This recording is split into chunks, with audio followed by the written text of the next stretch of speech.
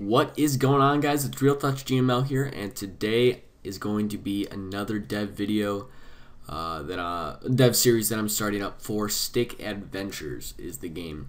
Now, if you're wondering about Pixelbit Trials, I actually completed that game, and if you don't know what I'm talking about, there will be a link in the description. That was my last dev video for an iPhone game that I actually created, and that game is actually done. The only problem I am having now is with my Mac and putting it onto the store and stuff like that. So yeah, that's the only problem. But that game is actually completely done. So yeah. All right. So this is actually a newer version of a game that I previously did called Stick Adventures, and I did not get too far because actually I didn't quite know what I was doing. I'm not sure what this is. Exit out. Anyways. I didn't really know what I was doing. I didn't even use a sprite sheet for the game. I actually had every single image separately loaded, which is inefficient. But this time around, I'm looking to go all out and create the best game that I possibly can. So if you don't know the first version, I'm going to go ahead and put a link in the description, and you can go ahead and check that out.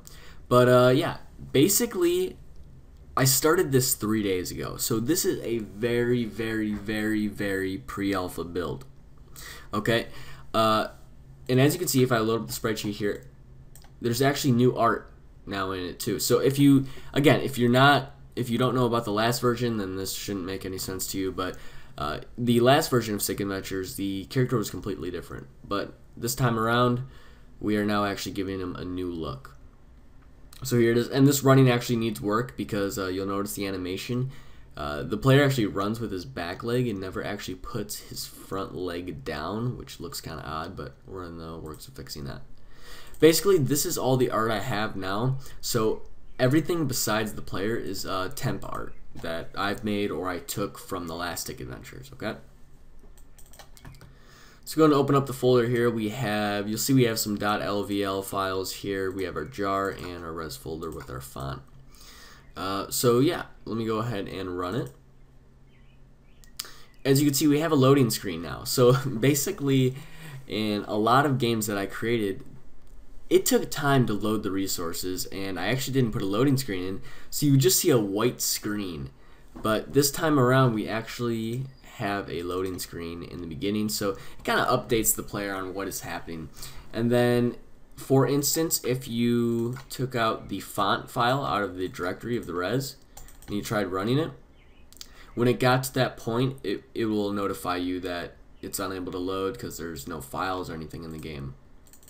So that's pretty nice, because sometimes, you know, when you have that white screen just out of nowhere, you're just waiting there for 10 minutes thinking it's still loading when it actually has stopped loading a while ago.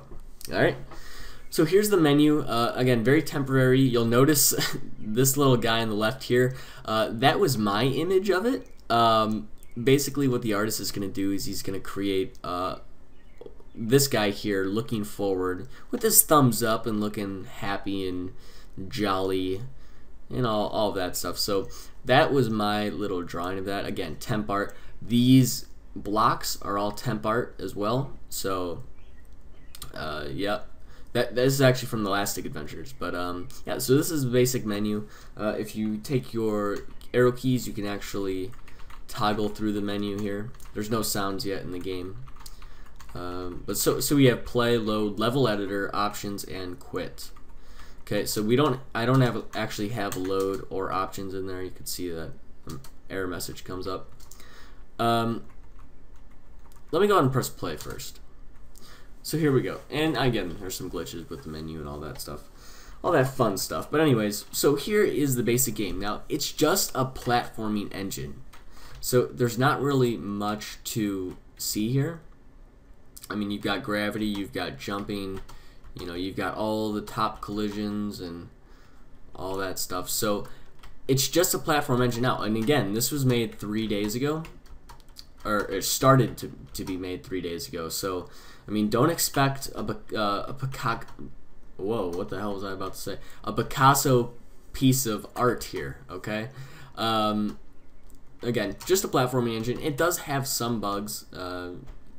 So I mean, they're just subtle bugs. Like as you can see, half a little bit of his head is going into the wall, and no, there's not really many. There's kind of graphical glitches.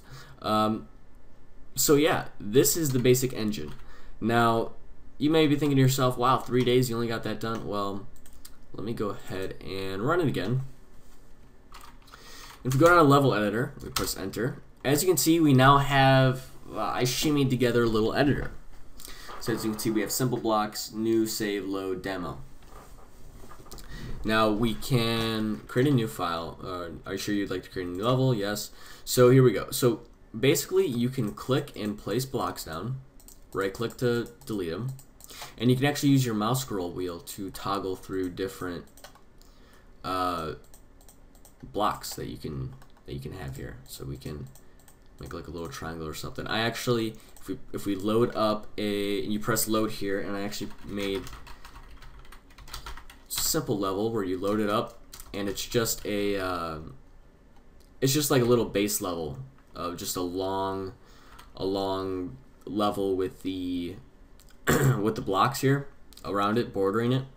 So if we just make like some simple thing where, you know, where it just sort of goes like this, and if you notice, these ramps, they don't actually work yet, so that's a thing. That's why I actually didn't use it in the first level. But here, let me just do something like this, and then if we save this as, say,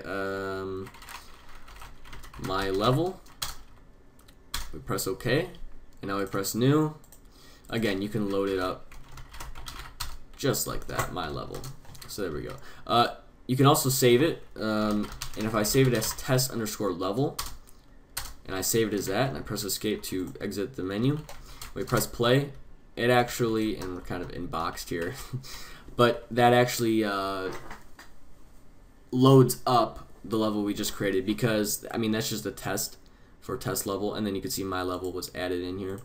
But the test level is just a little test thing that it loads. Also, the .lvls are encrypted with binary, so there's no actually like messing with the level code or anything like that. So that's basically it. That is 3 days worth of work. Let me know your support. If you like it, if you don't like it. I actually stream a lot of this, believe it or not.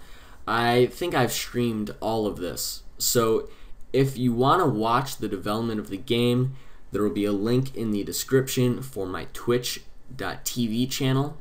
It's called Real Tuts, and I try and stream like every day. So if you want to see this being made, if you have questions, I mean, that's a good way to contact me, because I'm very active in the chats and all that stuff. So yeah, go leave a like and subscribe. Let's try for 80 likes.